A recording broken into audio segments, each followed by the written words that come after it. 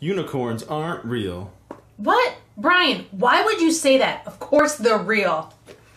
I'm right and you're wrong. Hi, welcome back to my channel. I'm Cara, the blonde unicorn. And today I'm doing a preview of I'm Right, You're Wrong from Jab Publishing.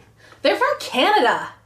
I'm Right, You're Wrong is a light strategic card game, and even though the box says it's 5 to 10 minutes to play, it's actually 2 to 20 and it's really quick to learn.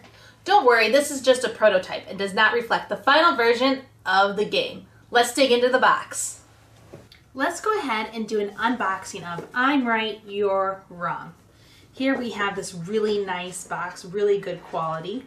Inside we have our rules. I really like the size of the rule book, and it's always a good thing to have rules. And then we have our cards, which are pretty fun. I do enjoy the artwork on them.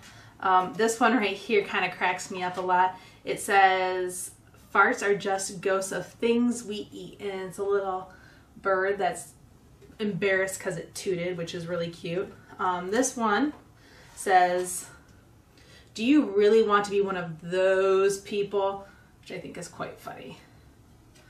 Now let's learn how to play. To win the game, you must be the last player with cards in your hand. If you run out of cards, you lose. If you can't play a card, you lose. If you break a rule, you lose. You want to be the last person with cards in your hands. Now let's go ahead and set up. First, you'll shuffle the cards. Pretend that I know how to shuffle. And then we're going to deal 5 cards to each player. 3, 4, 5. 1, 2, 3, 4, 5. 1, 2, 3, 4, 5. And then we'll put the remaining cards in a deck in the middle of the playing area. Now the first player to compliment someone else gets to go first. Let's talk about play order now. So you will draw a card and then you must play a card from your hand.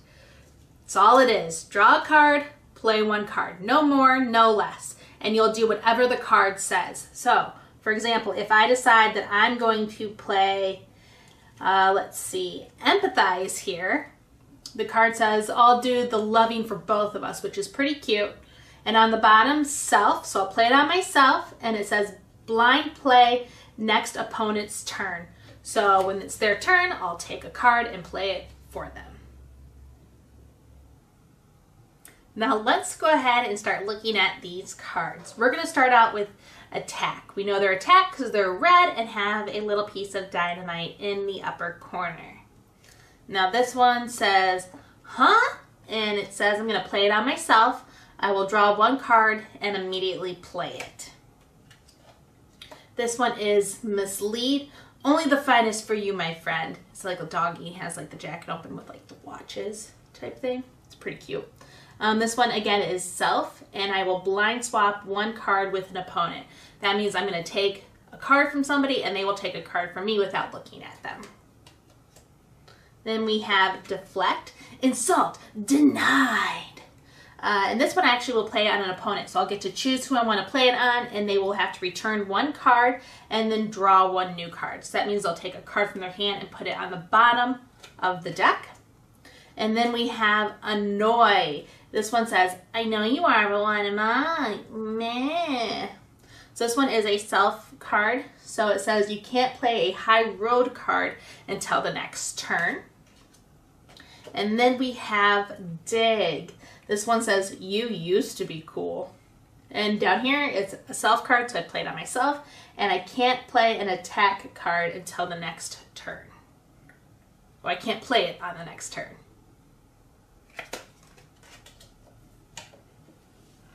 These are the high road cards. We know they're high road cards because they're green and have a cute little thumbs up. Now this first one, it says negotiate, agree to disagree. And this one is for everyone. It says all. And it says can't play an attack next turn. So that means for the entire round, no one can play an attack card. This one is reflect. I hate my job, but at least I have security. This is a self card, so you would draw one card and then return one card. Now remember, returning cards means you take a card from your hand and put it at the bottom of the deck. This one is empathize. I'll do the loving for both of us. And it's a little birdie and a robot. It's pretty cute. This one is a self one, so you blind play next opponent's turn. That means after they draw their card, you're just going to randomly take a card from their hand and play it for them. And then we have listen. The cute little birdie listening. It says next opponent, play next card drawn. So whatever they draw, they have to play. And then we have accountable. Yeah, my bad. This is on an opponent, and they would have to return one card. Last but certainly not least, we're going to talk about trap cards. You know they're traps because they're yellow, and they have a cute little cheese in the corner. So this first one here is appeal. It says, not in my house. A doggy dressed as a judge, which is pretty cute.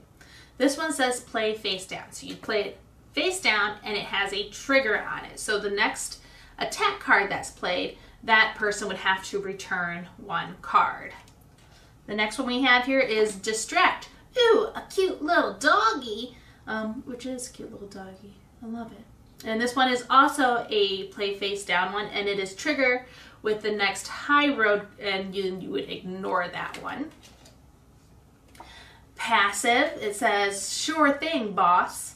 This one is a play face up, and it's for everyone. No one can play a trap card until this one is disarmed. Then we have a play dumb. It's a cute little robot. It says computer says no, which I think we've all been there. And this one is a play face down, trigger, none. This is a dud, which is kind of fun. And then we have gamble. It says, let's risk it for a biscuit. It's a little doggy wants a biscuit. And it is a play face up, trigger, next high road also draws one card. It is now time for my final unicorn thoughts on I'm right, you're wrong. I really enjoyed this game. It was really quick and easy to learn. It took Brian and I only a few minutes. We got to play it a bunch of times. I lost every time, but that's fine. It's okay. Coming for you, Brian. But it was really fun to learn. I really appreciate how quick and easy the turns were, and I really enjoyed the artwork. I liked the different characters that were on here. I feel like this game, even though it does say 14 up, could really work for kids if you're okay with a little bit of crude humor, because it's so quick and easy to learn.